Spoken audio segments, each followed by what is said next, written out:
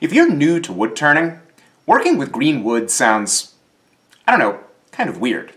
If you already do woodwork, chances are you work with dry wood. Most of us go to the lumber yard and get pieces of wood that's been dried down to 12% or even less. It's relatively stable and well-behaved, and it's easy to work with. It's what we know. Working with a piece of raw wood like this just seems kind of strange and alien. And for the longest time, I didn't get the point.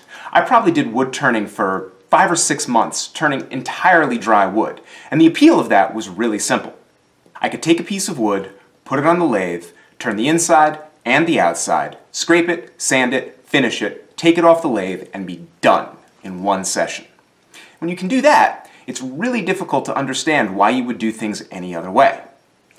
Until one day, I finally got really curious, and I threw a piece of green wood on the lathe. And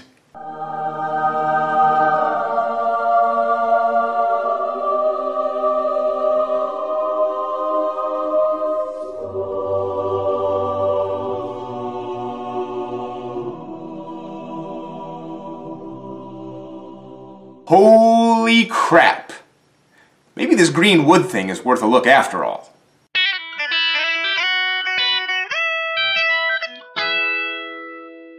The best thing about turning green wood is you will not believe how easy it cuts. It is incredibly soft compared to dry wood.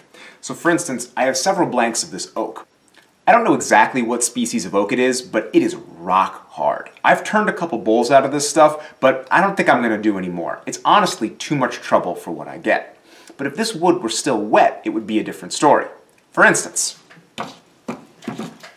this is a piece of Siberian elm. It is another really dense hardwood, kind of similar to oak.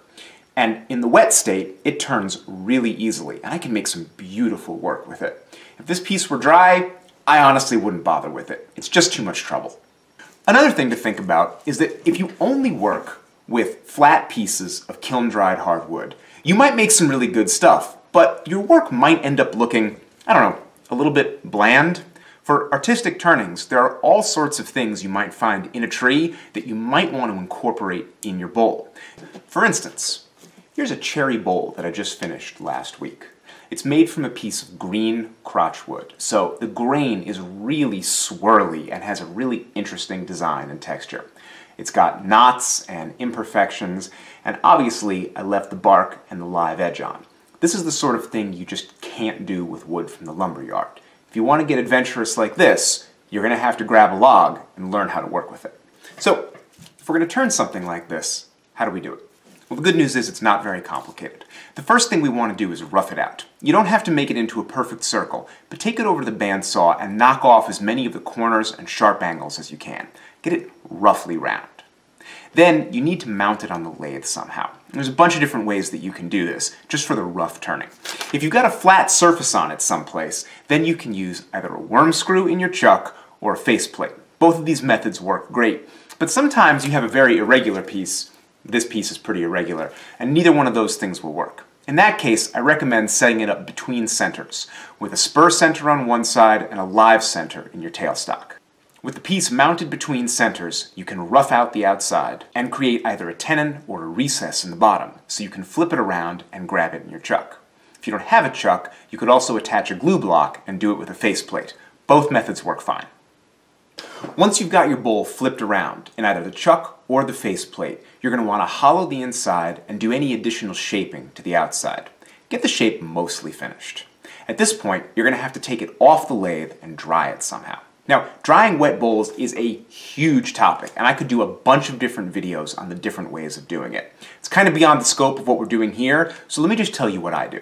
I turn my bowls till they're about 90% of the finished thickness. Then I take them off the lathe and I take them to the microwave.